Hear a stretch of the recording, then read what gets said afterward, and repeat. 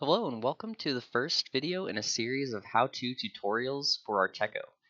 In this first video, we're going to be exploring how to install and license an Arteco server.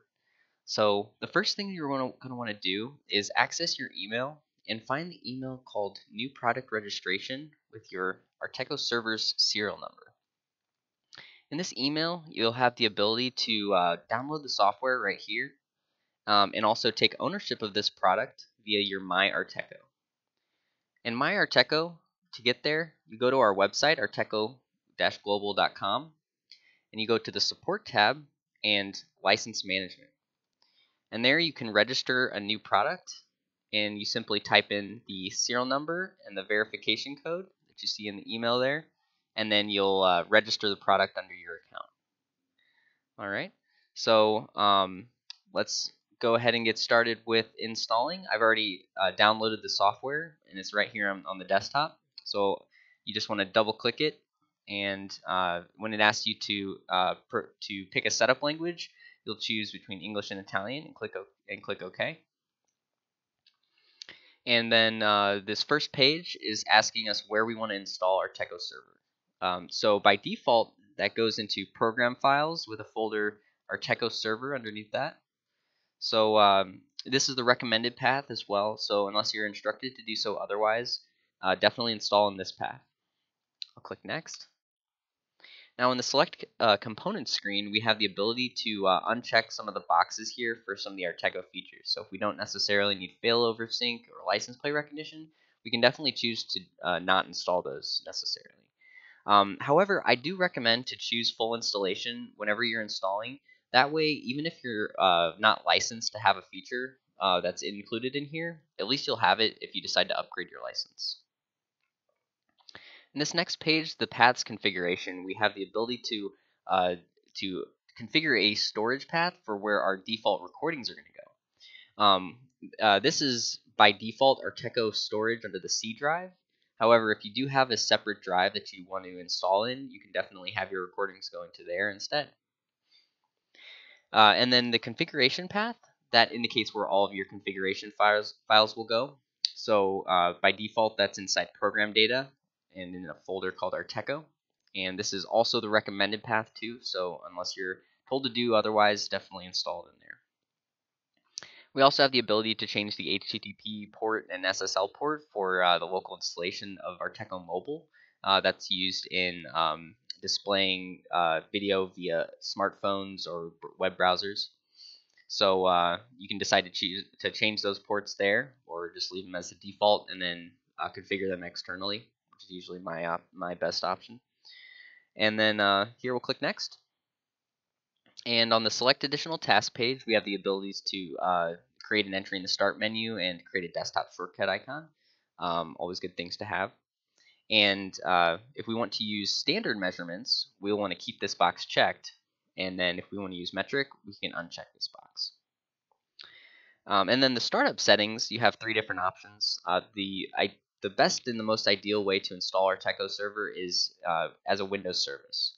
So try to choose this option first, and if you're not able to, you can always decide to install the software as an application only by checking the Start at Windows Startup.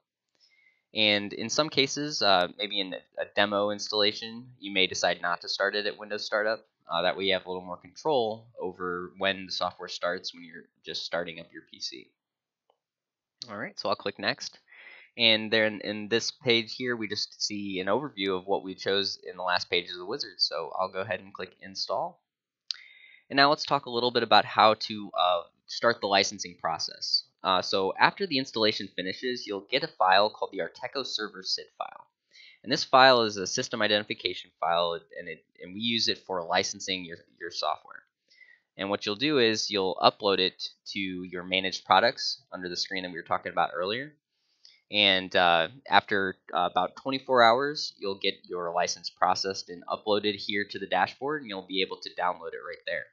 So I'll click Download License and save the file.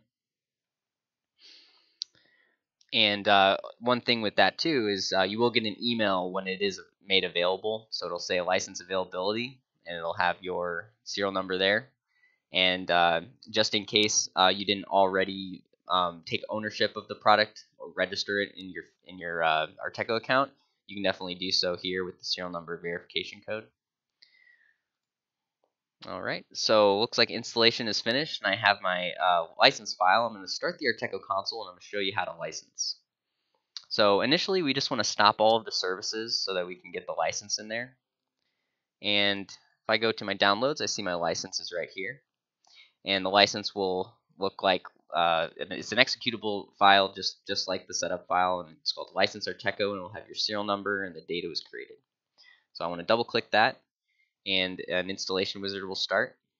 So click next here, and this is asking us where the destination location is. Again, this is going to be where you installed your Arteco server. So we know that since we chose the defaults, we're able to install the license files directly into there, and that works. So I'll click next. It tells me it already exists. That's good because it should. And then just gives me an install button here, so I'll just click install. And there's the license installed and ready to go. So now I will start the Arteco services again. And one thing you may see when you're first initially installing your license is the error called license not found. And this you may see just when you're first initially installing, only because it's first needing to read the license and recognize the file. And this error does generally go away after about 20-30 seconds or so. So as we're speaking, this error should go away here because we definitely installed the correct license. I'm almost positive of it. And then once that goes away, then you are good to go with your Arteco server. Thanks so much for watching this video. Feel free to stay tuned to our YouTube channel for new videos posted about how to do things in Arteco. We have a lot of videos about end user features as well, and how to search for recordings, how to find events in Next, how to configure zones for violated area, things like that. So stay tuned, and thanks again. Bye-bye.